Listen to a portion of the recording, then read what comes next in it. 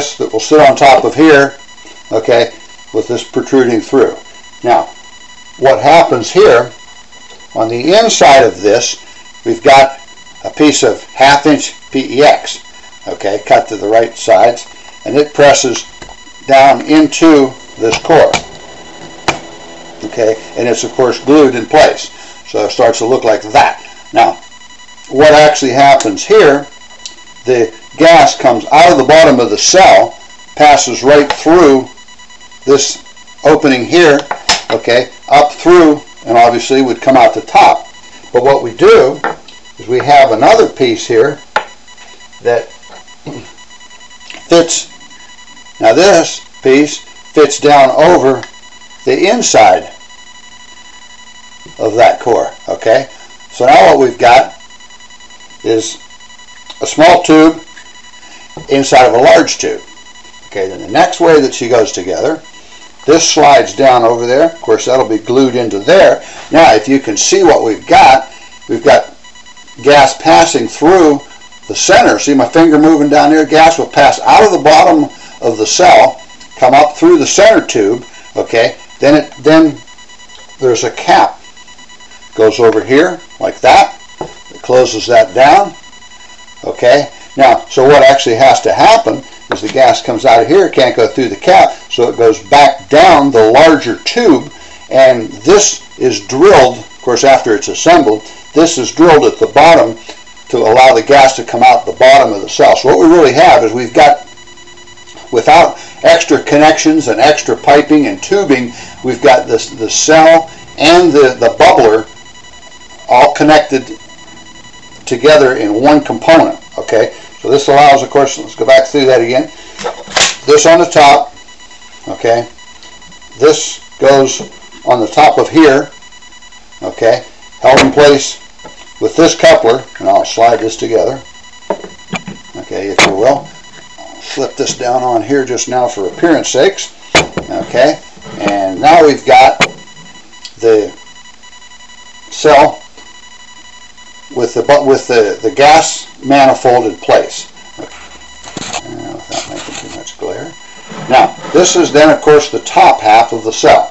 Gas is generated in the bottom, okay, passes up through the center tube, down the outer tube, exits the bottom of the gas manifold into the bubbler portion of the unit, okay. So the next thing that goes on is this.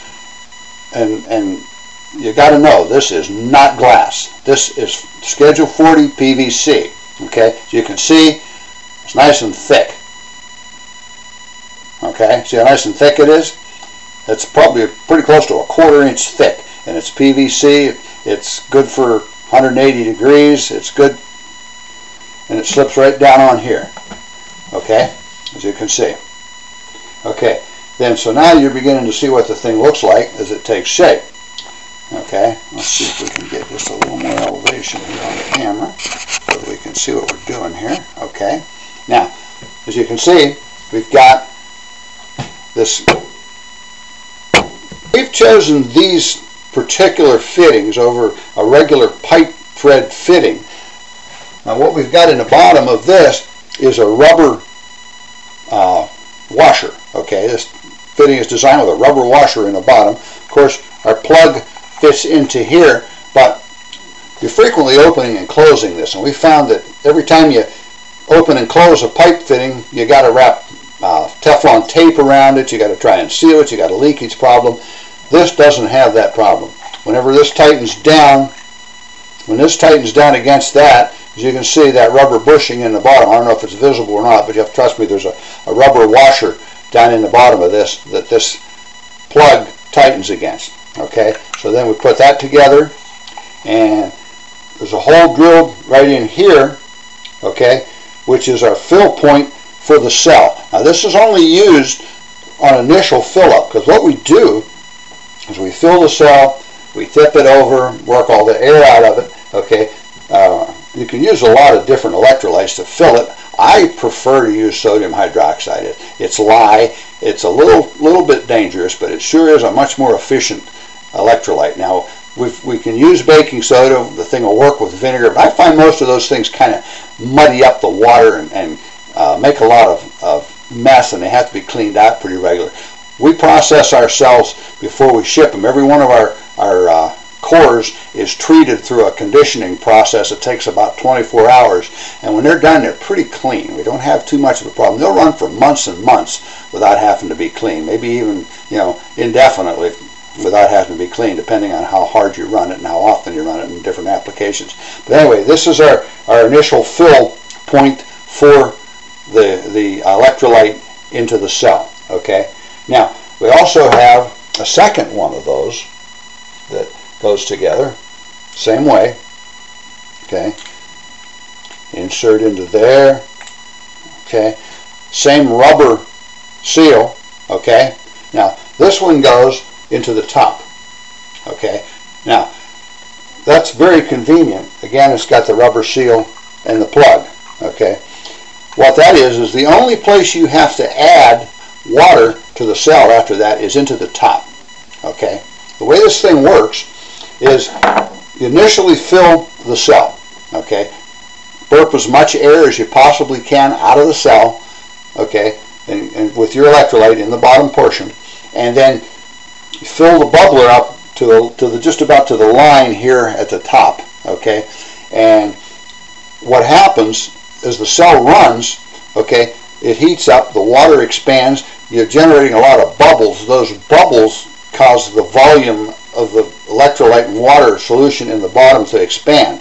Okay, now when you shut it off and let the cell cool down, what actually happens is that volume contracts. Okay, when it contracts, it will pull water from the bubbler. This is actually the replenishing system as well. It actually will pull water up through the bubbler and siphon it right back in there and top this off so that it keeps the cell portion full. Okay. Now, with the cell portion full, we don't have any concern about gas building up in the bottom or any risk of it exploding down in the bottom.